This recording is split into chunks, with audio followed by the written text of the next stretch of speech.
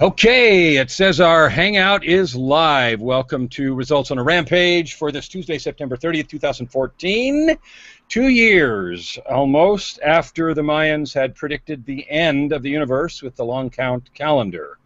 The wheels were supposed to grind to a halt. Actually, they were off by 50 years. The world actually ended in December of 1962. But I'll have to tell that story another time, because that one is a different story, but it did in fact end at that time. Okay, so I'll tell the story of the end of the world then another day. Tonight we're going to talk about what we said in the program, which is what do you really want? So it's as funny as that sounds.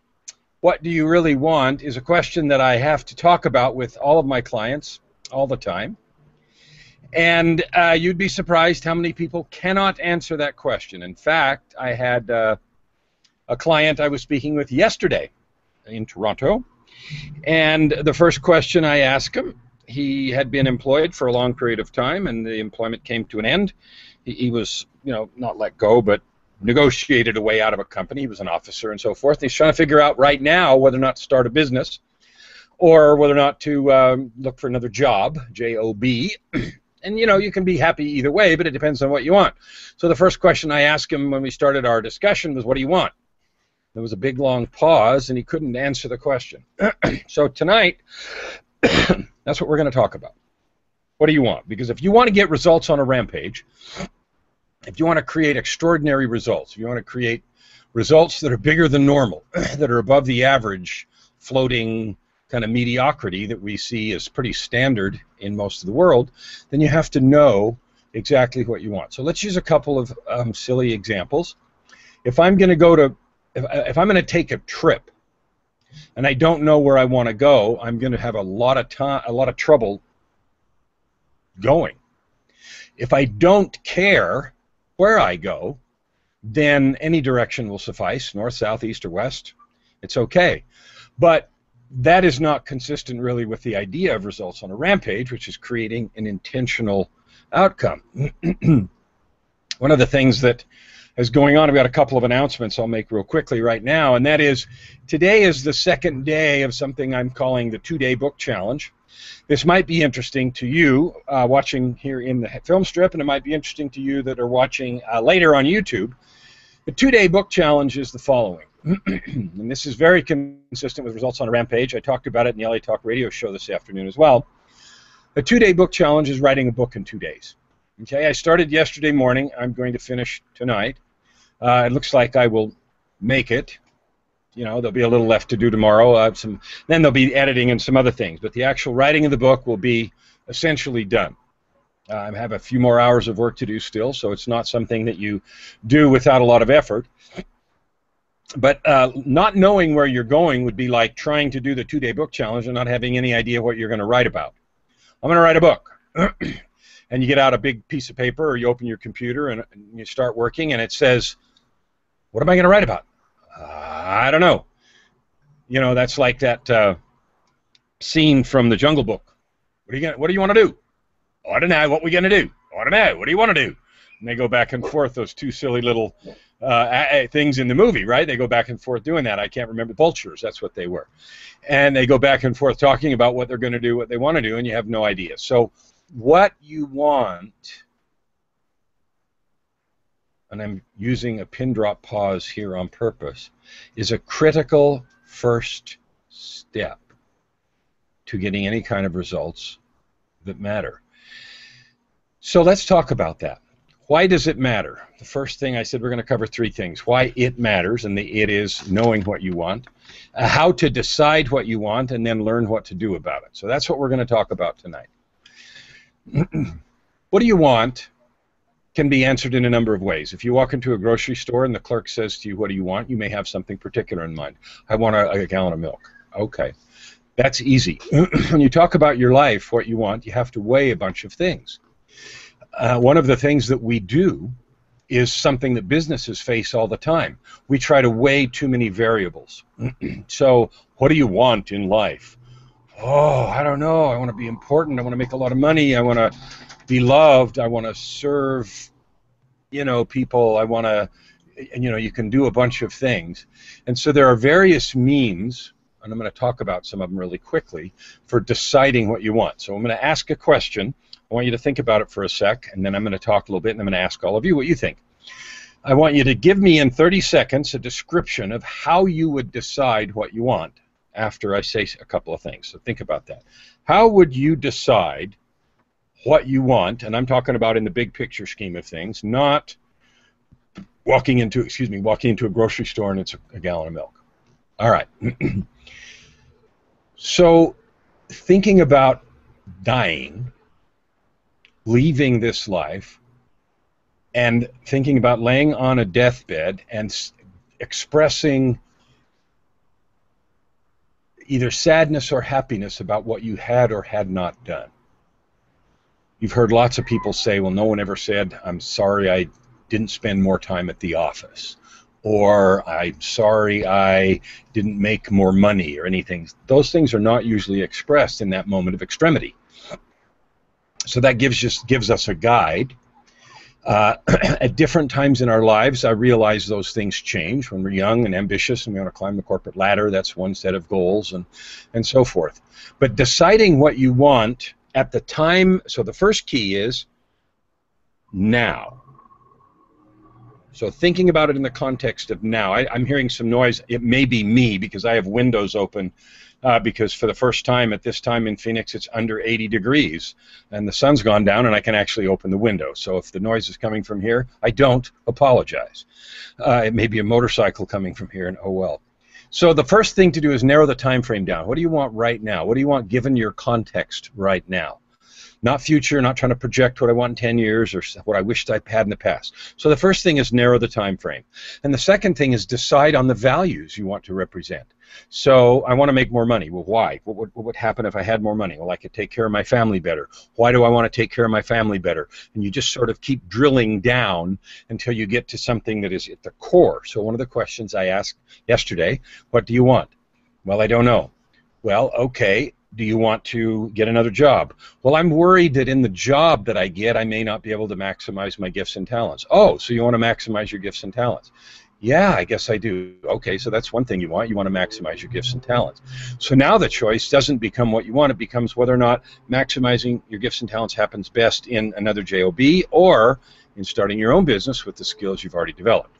And so by using those kinds of questions, you can help narrow down the field of what you want. Analysis paralysis is the enemy of action in this case, and I know lots of people that have spent 6 months or a year messing around, and when they're done, they're no closer to deciding what they want than they were to start with. The real result of that is inaction, and that you die with your music inside of you. All right, so I've said a couple of things now, and I want your input, anyone that wants to, on how you decide what's important in the now.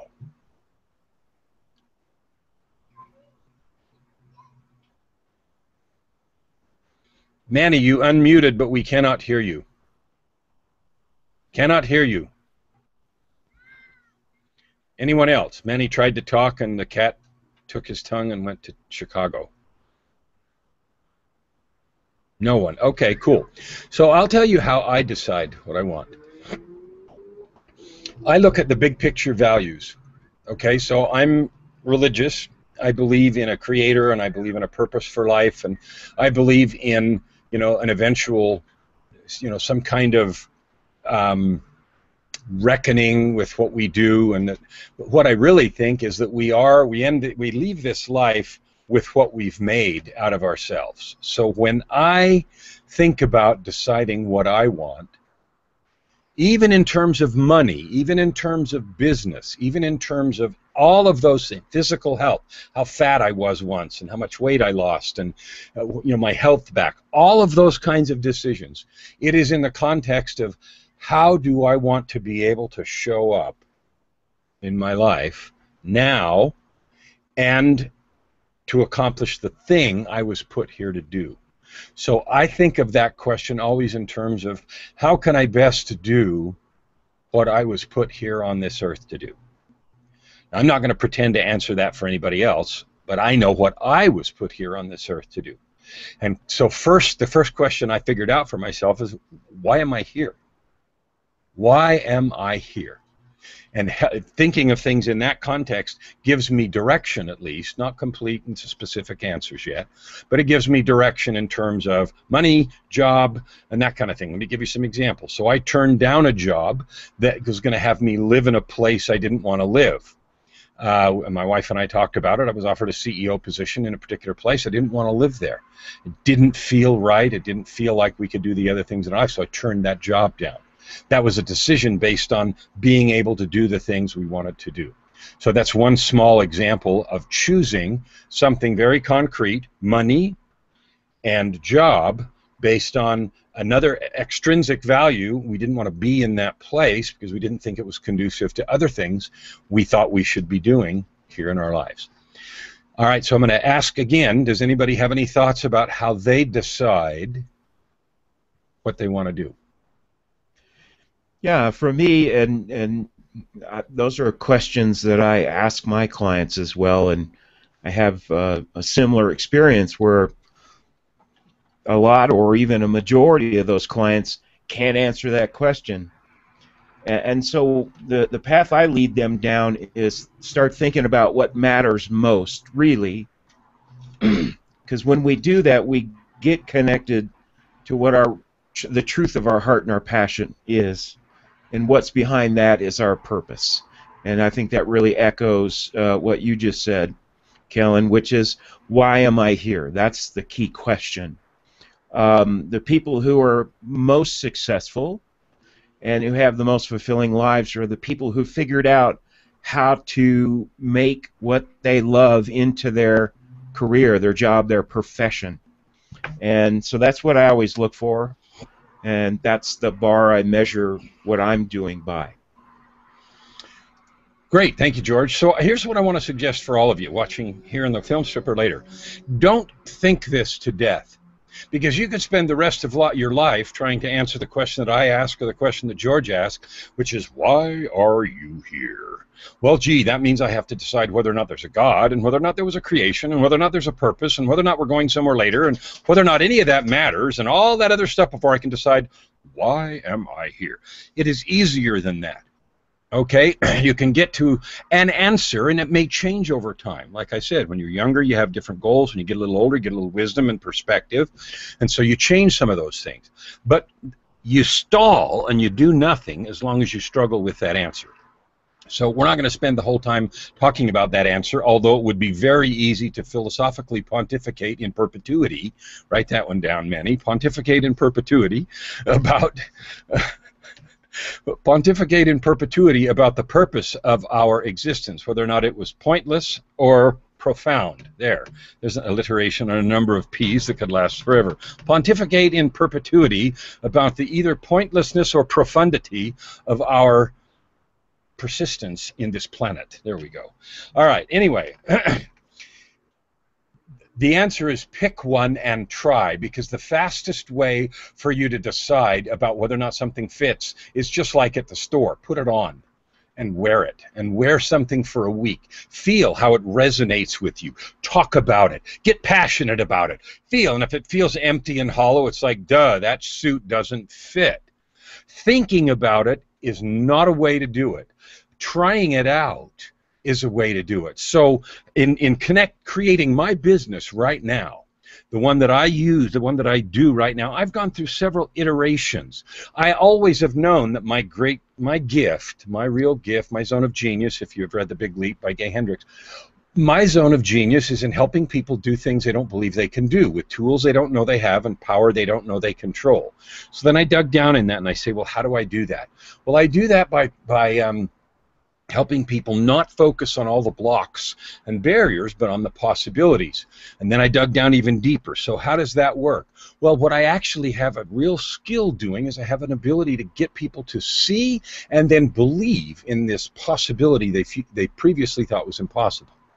Now, the tools of doing that are marketing for a business. It talks about the YouTube stuff that we talk about, or the marketing, or the language of the customer, or avatars, or skill in connecting, or rapport. All of those are tools to get to this essence for me. But I didn't know that when I started. So I started with, I modeled different kinds of coaches. I tried different methods of doing things. And I put these jackets on in the store to see how they fit. And then I went out and wore them while I walked up and down the street and talked to people. And I thought, you know, there's some good in that, but there's a tweak I need to make here. So I was not afraid to try things on and get moving. So one of the great problems is procrastination. And I don't know what the proliferation of P's has to do tonight, but whatever. One of the problems is procrastination and thinking that you have to have it all figured out. I think we call that perfectionism. So perfectionism either in product design, product creation, or in precise pinpointing of your purpose is not required before you start trying things. Think about a kid who gets up and walks. He doesn't have to have that all figured out and all the physics of where his butt needs to be so his center of gravity is okay, so he doesn't fall on his face. Quite the opposite. He gets up and learns where that center of gravity needs to be because he fell on his face a few times. So we use the terms fail forward and we use the term fail fast. It's no different when you're trying to figure out exactly what you want. Try some things out. Try some things out and see how they fit. So that's why it is important. The first thing I said is, what difference does it make? It makes the difference. I'm going to quote George here. He said it means the difference between having a fulfilling life and simply living for other people. Okay, so I was talking to someone else who said to me the other day, I have lived my whole life being what I think other people thought I needed to be. And for the first time right now, I'm going to be, I think I'm going to be what I want to be, right? And that was a profound revelation for them. And so we might go, good. But I can tell you that lots of people, in fact, I would guess the majority of people, have never truly and deeply connected with the feeling of what is their own deep purpose for existence. What do you want to do? Because until you do that, you can't begin to do what George said, which is make a business or a life out of your passion, because nothing is easy to build, okay? We've talked before about passion producing commitment, and that's backwards. Commitment produces passion. So if you think suddenly that you're going to get passionate, and that's going to give you the energy to get past all the problems that proliferate when you try to do something profound, you're not. You have to get passion from a commitment. You've simply chosen, I'm going to keep running until I get to the finish line in this marathon. I'm going to keep swimming until I finish this 2.4 miles in the first piece of a triathlon.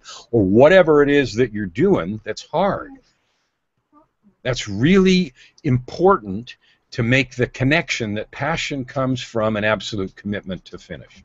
So the reason it is important, the first answer, what difference it makes all the difference. It makes the difference in finishing hard things. It makes the difference in having a driving commitment that comes, or a driving ability to work through things, to make abstract connections, to see the benefit, and to rejoice in success.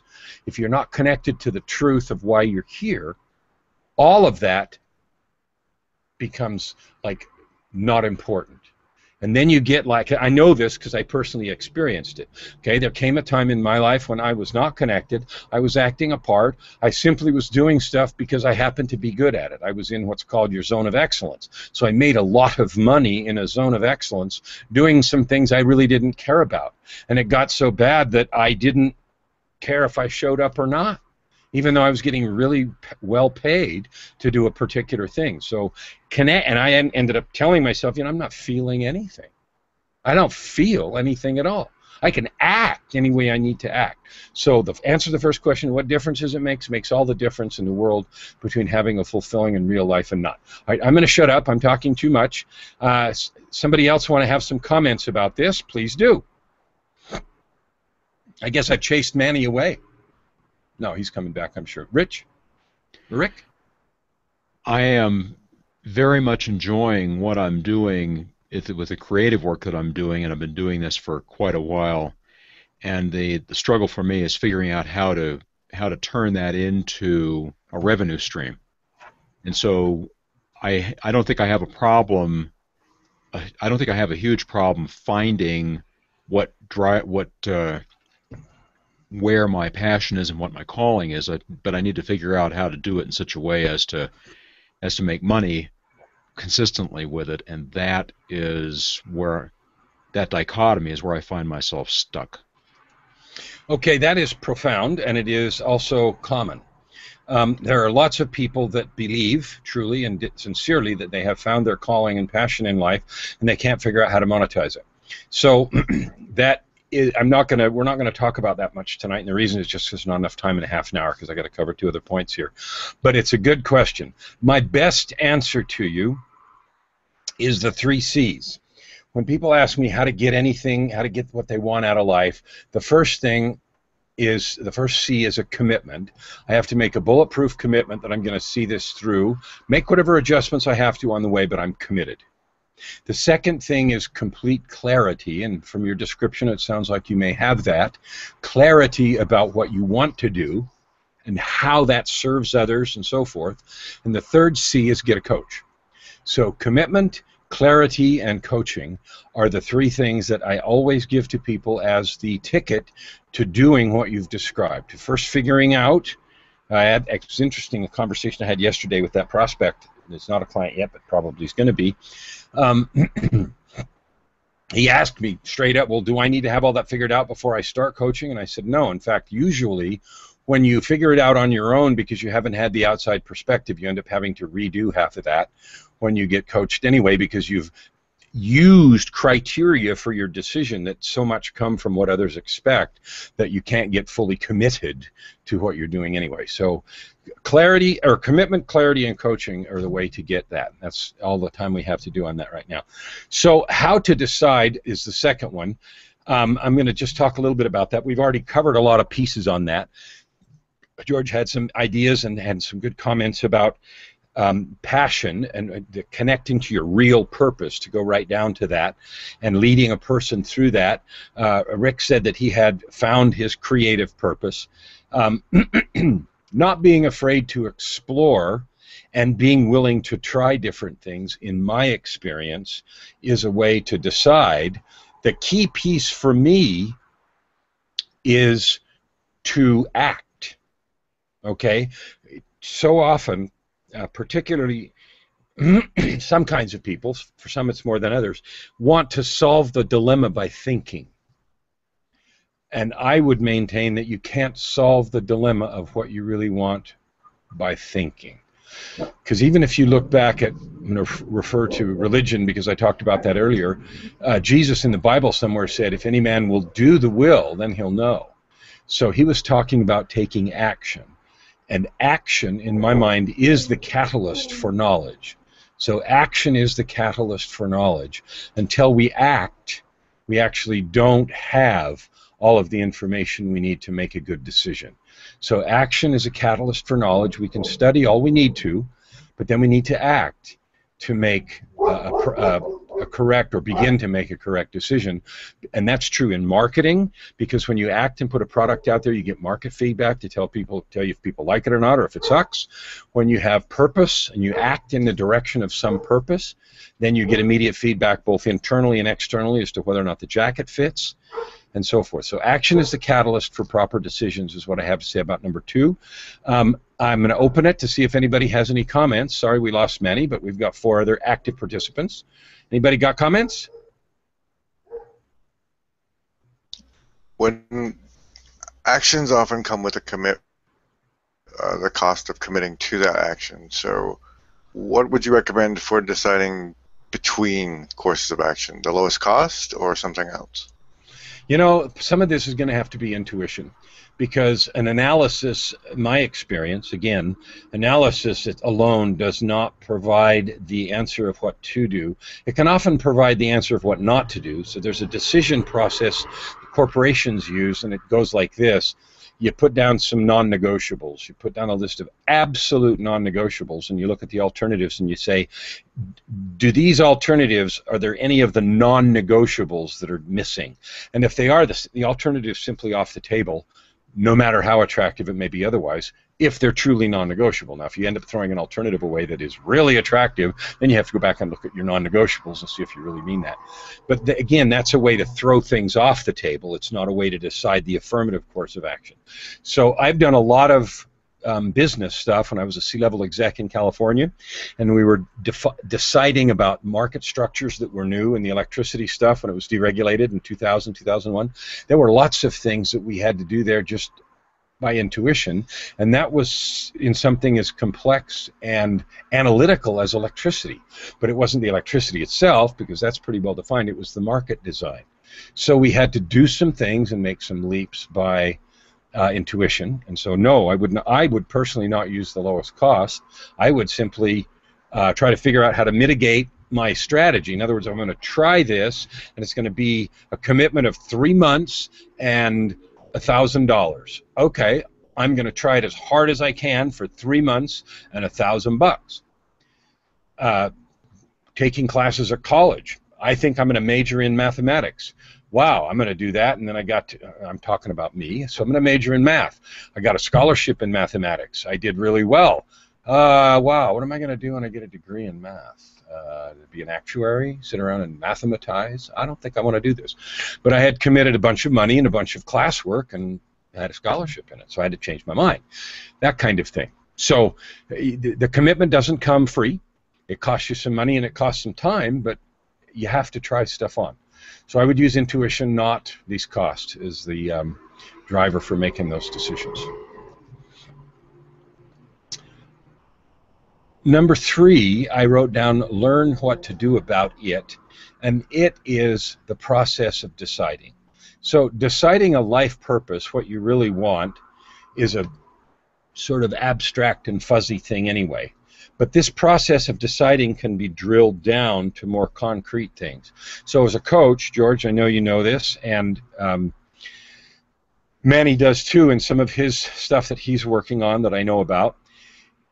You have to decide what you want to pursue. So one of the things I do with clients is I ask this particular fellow, and I ask all my clients is, so 91 days, not 100 years from now, just 91 days. Let's say we work together for 90 days. Day 91, what do you want to wake up and do? And you'd be surprised how many people, well, you know, I want to have some money. No.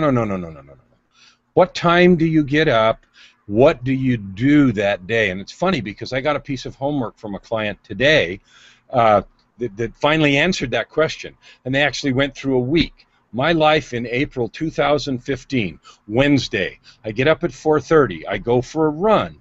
I then go to this place and I do these activities. And they had actually given it enough thought to paint a picture of what life looked like 90 days from now.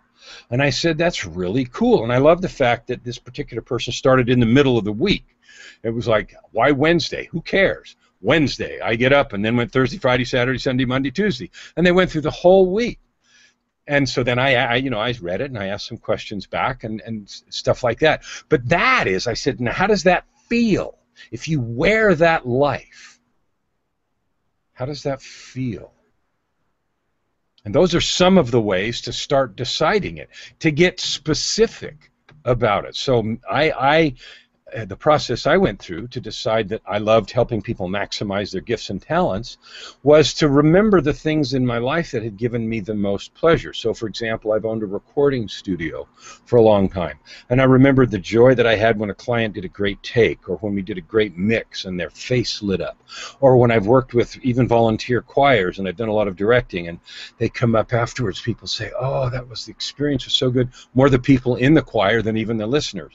And the feeling that I got from helping that happen, you know, the accumulation of those experiences has made it really clear to me what drives me.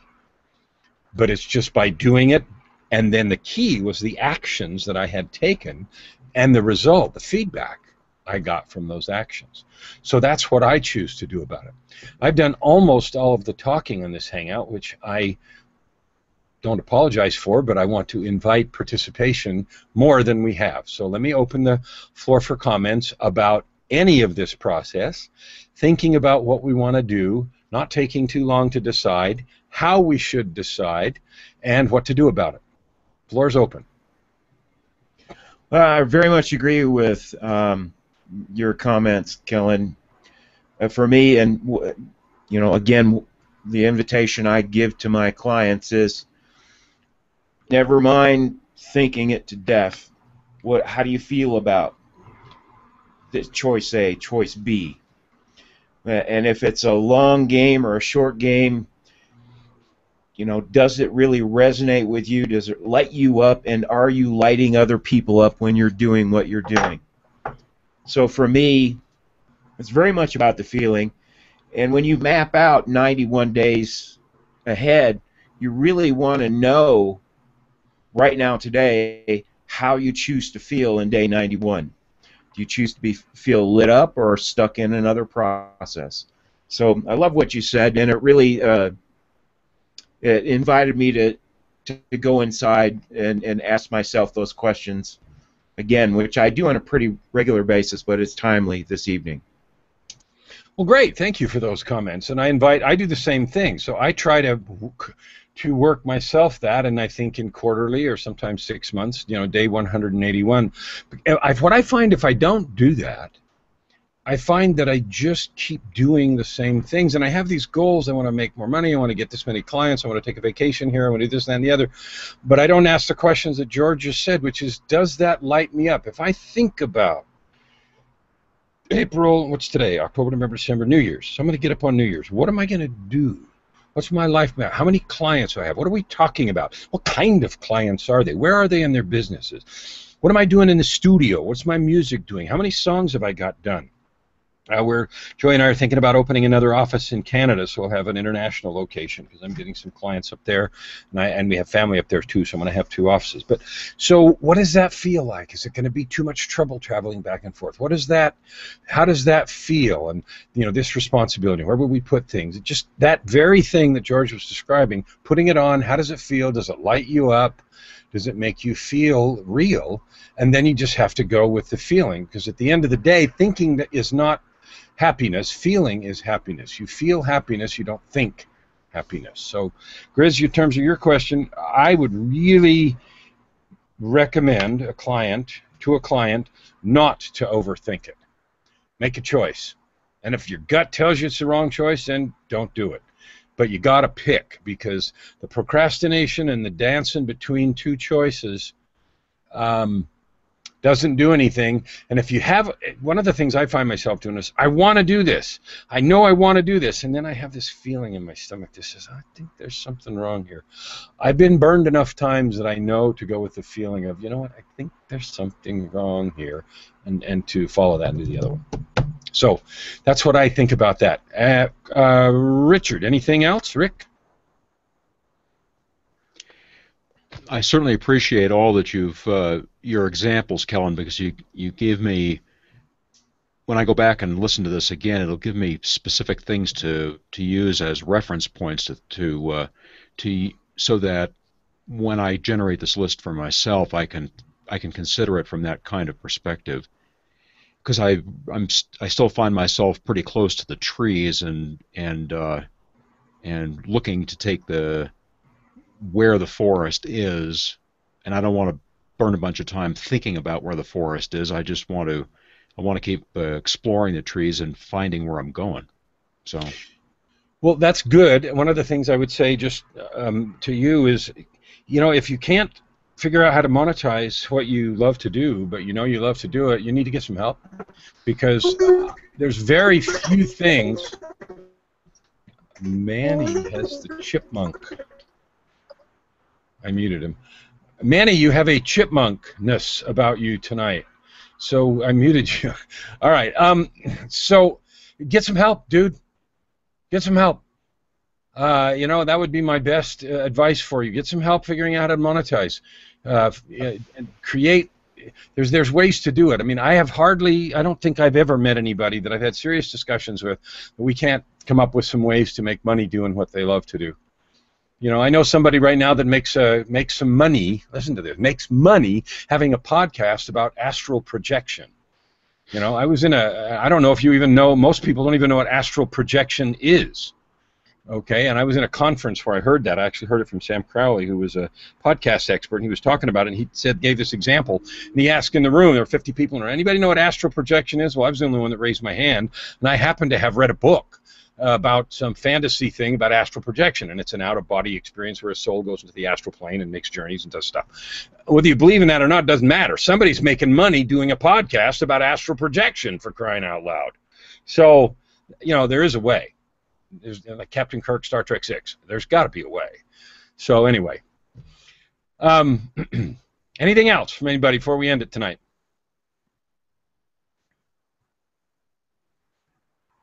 Manny,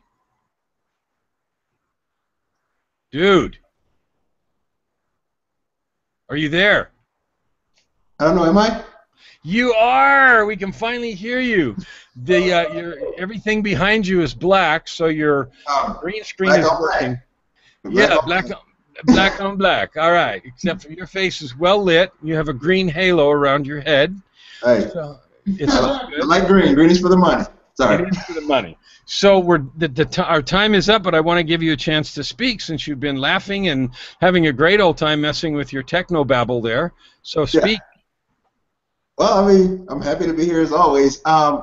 You know, I always go down to the neuroscience. So when you were talking about the brain states, when you make a decision, you change the brain circuits. You go from deliberative phase, which is you're not really goal committed, into implementation phase. In implementation phase, everything you see, you funnel through the lens of opportunity. In deliberative pre-commit phase, you're not quite sure, you don't notice the details, you may or may not, you haven't made the commitment where you're being magnetized to the goal yet. So that's the first thing I heard today.